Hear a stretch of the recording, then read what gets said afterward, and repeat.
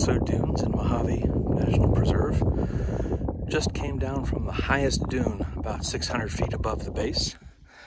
Still got a lot of descending left to do, but I thought I'd share a little bit of my walk with you while I'm dropping down these ridges to get toward the base of the dune field.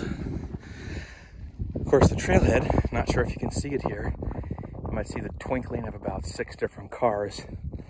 They're parked about a mile and a half away, I think. Maybe a little farther. This is the most rewarding part of the hike, frankly. Getting up here without having to climb up the steep sand. Man, I'll tell you, even on a hill like the one I'm about to drop down here, it's like 2 steps forward, 1 step back. The steeper ones, it's almost 1 step forward, 1 step back. It's like you can't beat gravity. But this is just so relaxing. Walking down, not having to struggle so hard with this beauty laid out before me. Yeah.